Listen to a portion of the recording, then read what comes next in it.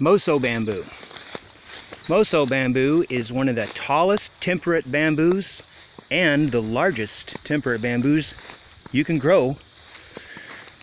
Unfortunately, no higher than 7B hardiness zone in the USA. And unfortunately, it freezes all the way to the ground if it gets below 5 degrees, which has happened to me before. Had to start all over with it. By all over, I mean it comes back after being cut to the ground the next year. Very, very small and very, very skimpy. You gotta baby it. I have to keep my horses out of it because they will tear it to pieces. They will tear it to pieces. So it's a good thing because I can bend it down in the wintertime and I can feed them, because even though it only grows shoots during the month of May and then sleeps the rest of the year, it still produces new leaves constantly. So it's a wonderful forage crop and good for livestock. It sure would be good for the timber industry.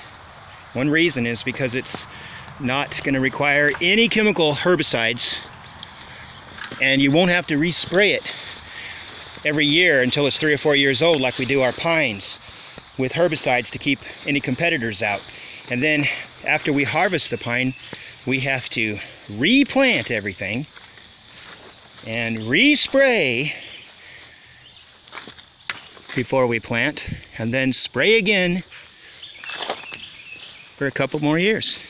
This stuff, we could plant it and we could leave it, and 3 or 4 years later we could cut it down, harvest it, leave it alone, let it grow for 3 or 4 more years to get its strength back, cut it again, harvest it, probably for hundreds of years.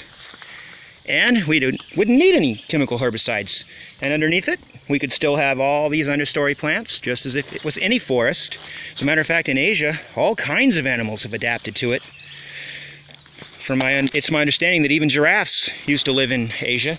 Maybe they adapted their long necks because they were able to reach the canopy and eat all those leaves and open up the canopy so that the sun could shine through and even more grasses could grow down below and more herbaceous plants, broadleafs, stuff like that, fruiting plants.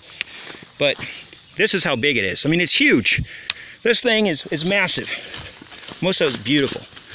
And it comes up in the springtime with a sheath that's got a little fuzz on it. Very interesting. Phyllostachys edulis, because it's edible. And people eat it. The majority of people do. The Asians eat it. And it's very tasty. I've had plenty of bamboo shoots. But you have to harvest them in the month of May here because it's the only time we have any bamboo shoots. Anyhow, I've been told this can get 90 feet tall. I think I've had this about 15 years and I'm pretty happy with it. The horses are pretty happy with it too, as you can see. I keep them out with this barbed wire fence though, so they don't tear it to smithereens. Anyway, that's it.